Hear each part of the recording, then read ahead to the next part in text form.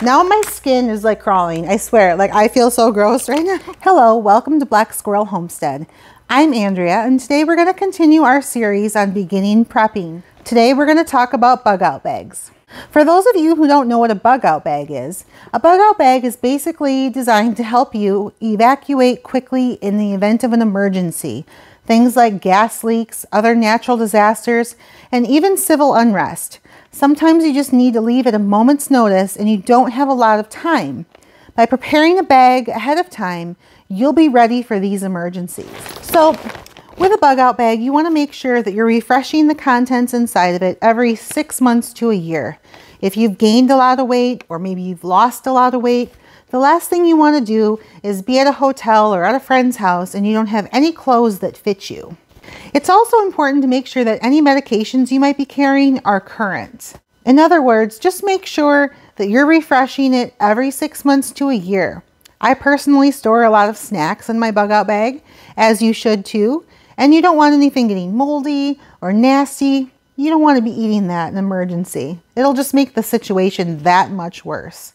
So please just take the time to go through it on a regular basis and you'll probably be just fine.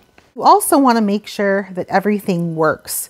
The last thing you want to do is get into a hotel, be at a friend's house, be car camping, whatever the situation throws at you.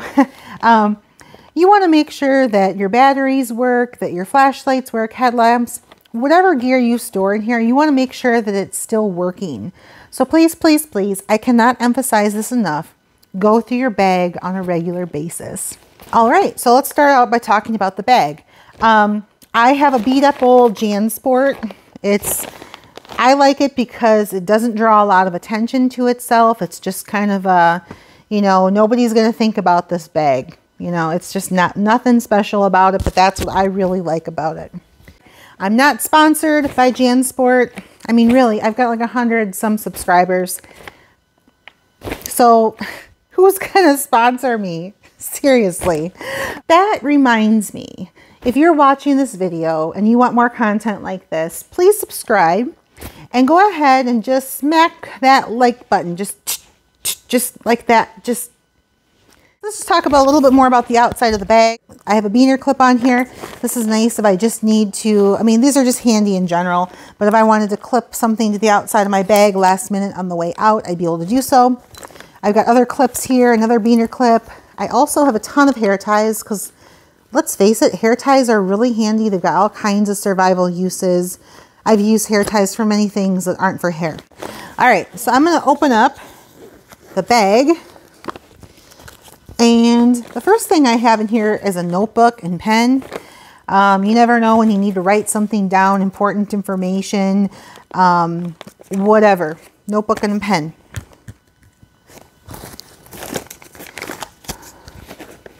I've also included some photos of my family in here. On the backs of the photos, I've written phone numbers and things like that in case I become separated from my family. They're able to know where to contact me. They know who we are and how to get our family back together. Very, very important. You never know when your internet's not going to be working. My bag is pretty unorganized, but I have some children's Tylenol, some duct tape in case I need to repair something, fix something. You're car camping and you need to repair your tarp or whatever. Rope, of course. And then I have a lot of these little pouches, and I really like these. I actually picked these up at Dollar Tree. So in here, I've got a little bit of cash. And that's it in here, just a little bit of cash. I've got a pair of sunglasses in here because I'm always losing sunglasses. So I thought I'd put them in this little case. If I leave the house quickly, I don't have to worry about getting headaches and stuff from being out in the bright light. Paracord bracelet, a whistle in case I get, need to let somebody know where I am or scare something off. Hand sanitizer. I have one of these little personal water filters for sanitizing water if I need to get some water to drink. A headlamp. Let's make sure it works. Blink or a solid. We're good to go. I also have some black trash bags in here. I don't know if I thought maybe an emergency shelter. If I needed to keep my bag dry, I could just throw it over my bag. A Mylar blanket for keeping warm in extreme weather, or even reflecting heat for that matter. I have some emergency drinking water tablets. All right, that's pretty much it for in there. I'm going to put all this back later because it'll be easier if I just do it after the video. All right, so in here I've got some, see? Wow, surprise! This makes great content, guys. Not great for me, but great for you. I went in here and it looks like a mouse. I sure as heck hope there's not a mouse in my lap right now. But a mouse got into my goodies. So this is exactly why you go through your bug out bag. This is a perfect example right here. Gross. They didn't seem like they got into... Now my skin is like crawling. I swear, like I feel so gross right now. I don't think they got into the beef jerky. I'm pretty surprised that they didn't get into the mountain mix that I had stored. Yeah, I got some, let's see. This is just some bar soap. It's a shampoo bar. I went through this bag. I went through this bag probably like 2 months ago. So this has not been sitting here that long. Deodorant, a bandana. That's probably going to need to get washed. Let's see, another Mylar survival blanket. I have some duplicates of things because the kids will need them.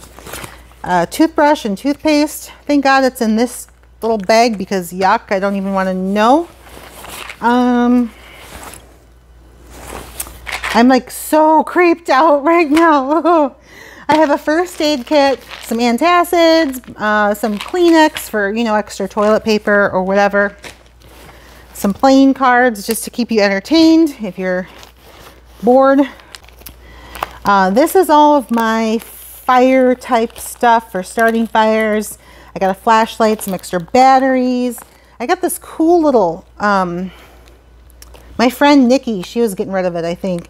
It's an Eddie Bauer little clip-on thing. You just like clip a light like anywhere you want. It's kind of a nice little light. Some glow sticks for the kids. You know, it'll keep them interested, keep them happy for a while. Okay, I'm got some work gloves in case for some reason, you know, I don't know.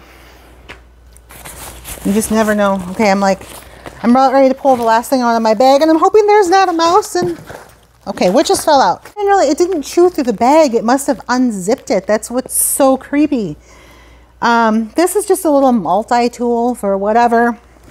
And then in here, I've got my clothing, and it's also a dry bag. I thought, you know, having a nice dry bag, the last thing you want to do is get somewhere if you have to be walking out in the rain, you finally get under some shelter, and putting on wet clothes. So I've chosen to store those in here.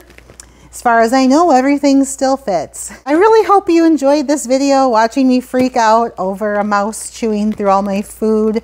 I have got some work to do, obviously. So some other information that I could have included would be to have some additional identification, maybe some deeds to your houses or properties, cars, insurance, just anything that would be valuable of your home or to be destroyed. Whatever happens, you want to make sure that you have some kind of physical documentation. Your insurance company is probably going to have a virtual copy of that. I just feel a little bit better having some of those things on hand.